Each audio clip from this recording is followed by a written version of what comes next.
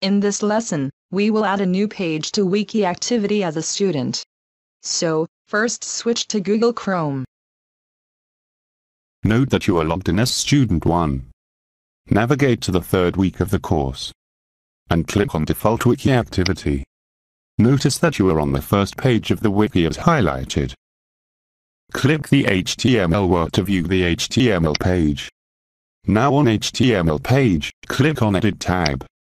And in the text box, enclose the word language in double brackets as shown, to make a new page. Scroll down and save the page. Now the word language denotes a new link. Let's click on it. Click on Create Page Link to create the language page. And in the text box enter, language is a set of words, arranged in a meaningful order to convey feeling, emotions and thoughts.